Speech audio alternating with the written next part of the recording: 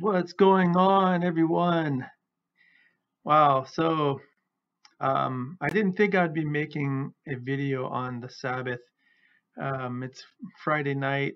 Um, it's a good night, though. I was praying some praise and worship music and reading the Word and just doing some time with the Father. And I just wanted to share this message because I know that many people have probably come across uh, this in Matthew many times, and a lot of people talk about you know um, judgment and things like this.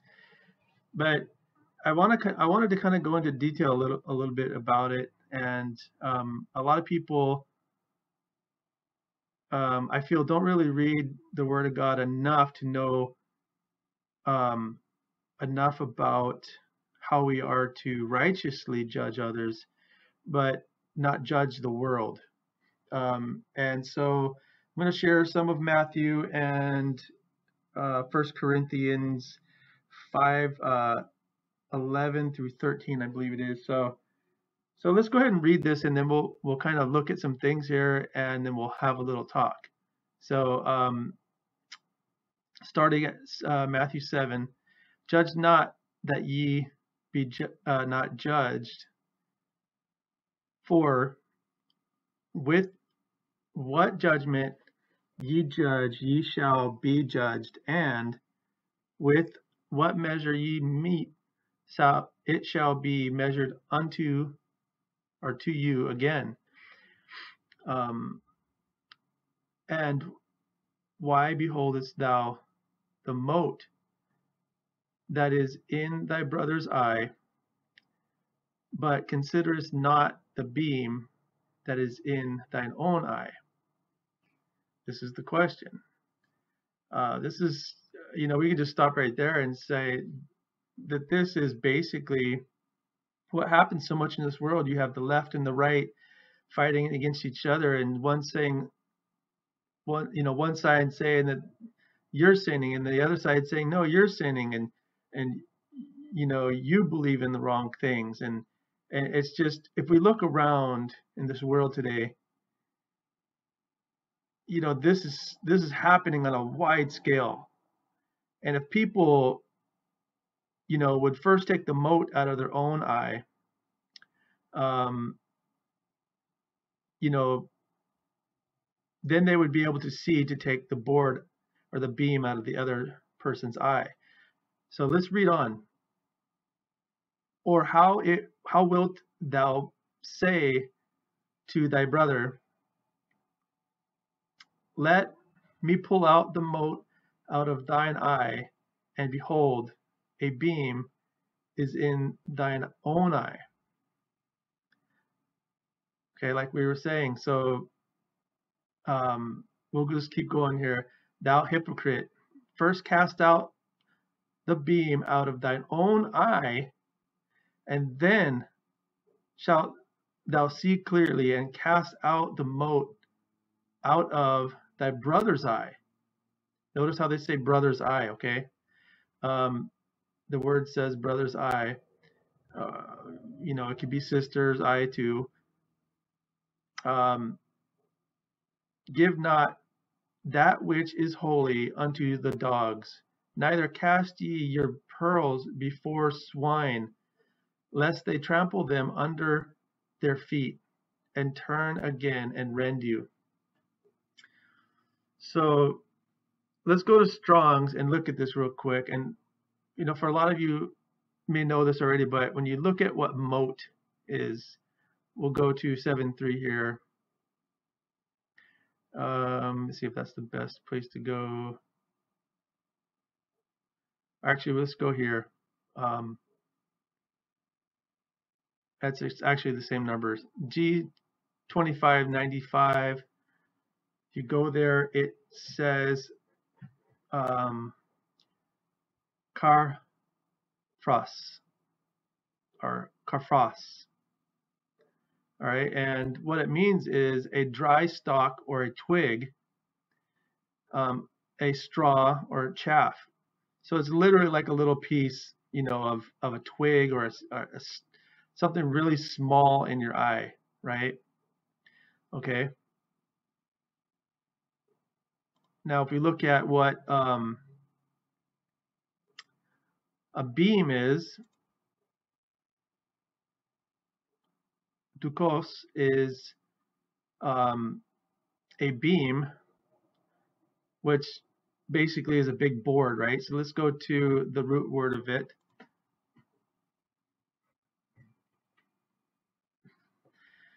To take with the hand, to take hold of, take up, to take, to receive, to use of a place, receive one. So this is the root word of beam. But basically, it's a larger piece of wood, basically, or it's a metaphor for something bigger that's in your eye. So this is very important because a lot of times people they enter into becoming a Christian or a believer or whatever you want to call it. They come to the knowledge of reading the Word of God, and they commit themselves to being born again and all these things, and just like any program or process, you have to go all the way through the program to graduate. It's not just we go to kindergarten and we accept the next 12 years of school, and then we say, well, I finished kindergarten, so I'm good now. I've participated, and I'm good now. No, we have to go through the teaching and the process of getting the Word inside us so that it can minister to us, so that we can know what these things mean, and first judge ourselves, right? We must first judge ourselves, and basically evaluate ourselves before we evaluate others. Okay.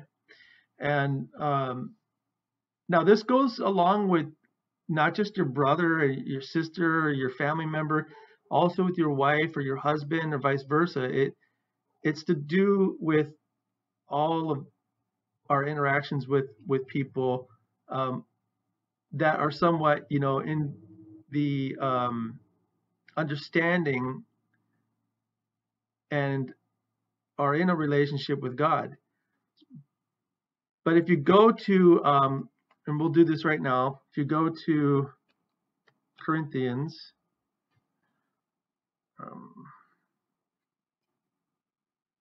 I had a bunch of stuff typed in here.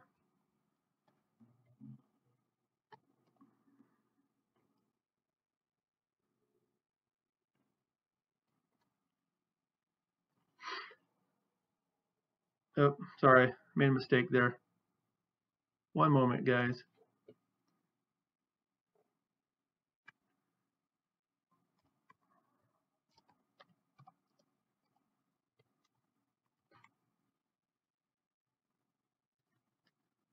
All right. So if we look here in Corinthians, it's it talks a little bit about this too, but in a different way. So let's just read here. But now I have written unto you not to keep company if any man that is called a brother be a fornicator, or a covetous, or an idolater, or a railer, or a drunkard, or an extortioner. With such and one do not one know not to eat.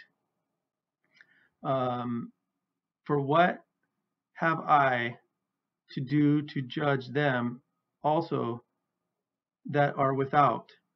do not judge, do not ye judge them that are within?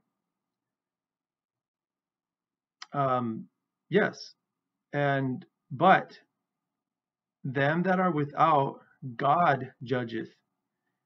Therefore put away from among yourselves the wicked person. So yes, when people say we're not supposed to judge people, yes, we're not supposed to judge the world.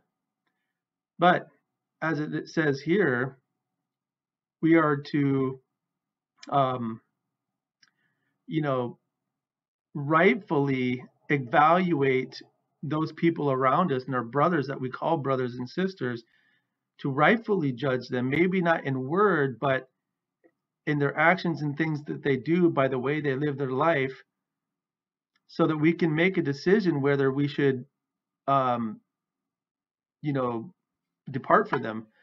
And of course, what we are here to do is to minister to them and say, hey brother, look, you have a drinking problem, and I'm not trying to judge you, but hey man, I'm here to help you with that. If there's anything I can do, and just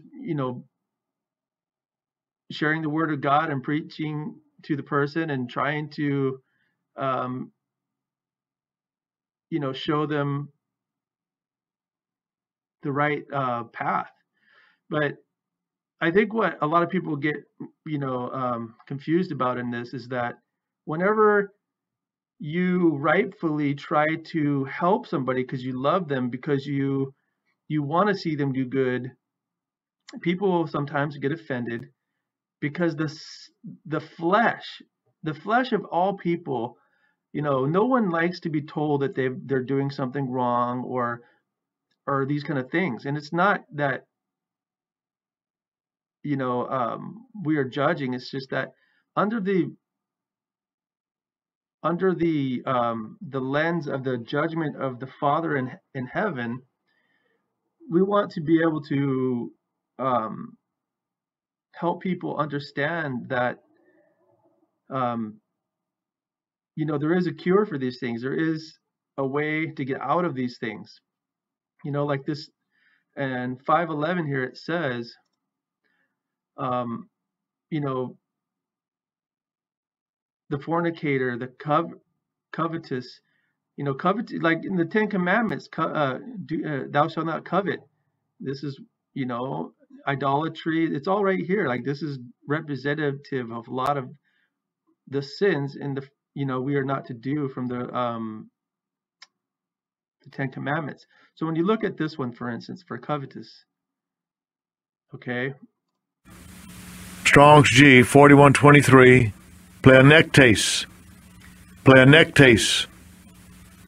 All right, so if we look at this word, it says, one eager to have more, especially what belongs to others, greedy of gain, of covetous, so I'm sure that this describes a lot of people nowadays, because, your neighbor might have an older truck that's beat down and broken, and you drive this brand new truck that you just got, but you worked hard for, and you're not idolizing it, but you use it for work, and you're a humble guy. But the man across the street that has the old beat down truck sees you driving by every day and just really wants that truck that you have, or wants one like it.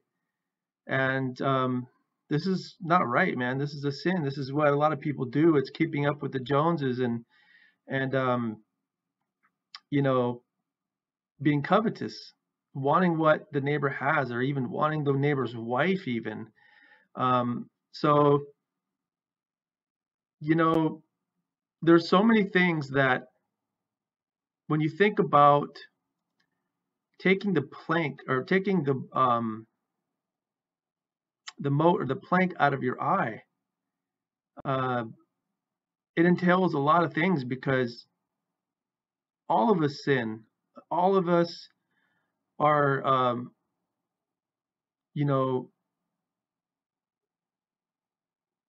flawed, and a lot of us are trying to become holy and clean and purified by evaluating ourselves. And this is why we are in this position, I feel, in this world today, is because from the moment we are born into this world, we are born into sin.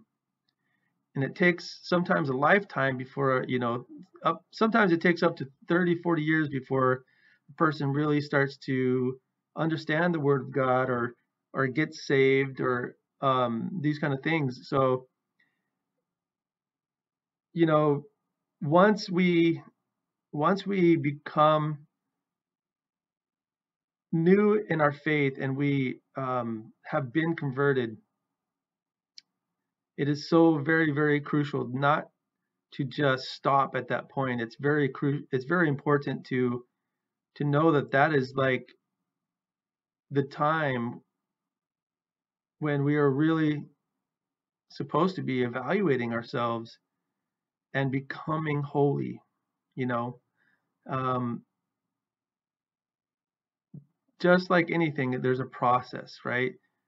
There's first, second, and third with everything. And one of the older gentlemen that I used to once talk to a lot, and I still kind of do.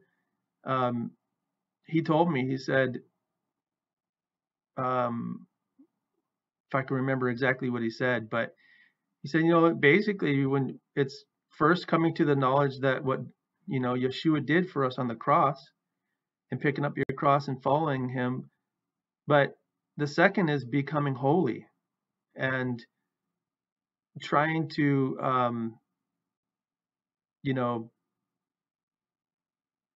walk away from all the sin of your life and being good to others, and not accusing or being the same ways that you used to be before.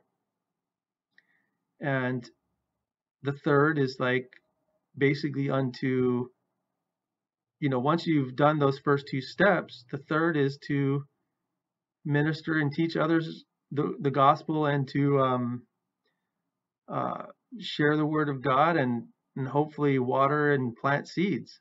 So yeah, guys, I just know I'm kind of doing this real quick here, and I'm just kind of jumping around with this message, but I hope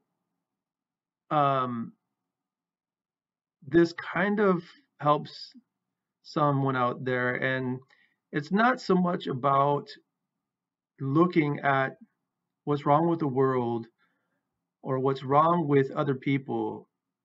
It's really about looking at what's wrong within ourselves. The kingdom of heaven is within us, right? So we really have to work on ourselves more than we're working on everyone else. And I think a lot of people sometimes forget about that, and they tend to get stuck on trying to correct everyone else, and it just turns into something where you get so used to trying to correct everyone else that you forget about the journey that you first started. The journey that you started to cleanse yourself. So with that, guys, I hope that kind of helps someone, because that's what I try to think about more and more as time goes on. I sometimes have to step back and think, am I removing the plank out of my eye? Am I removing, the flaw that is in my eye before I go and tell someone else about their flaws? So anyways, guys, I hope you have a great Sabbath. I hope you're blessed in this time. Be joyful, be happy, be Bereans, and study, and be watchful of what is coming, guys. There is, famines. There is many, many things coming.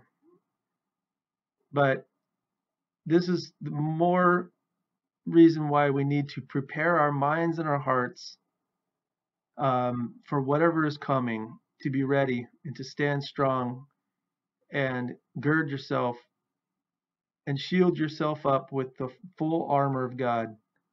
So with that being said, you all, I hope you have a great night, and I pray that Yahushua HaMashiach blesses you all. All right. Aloha.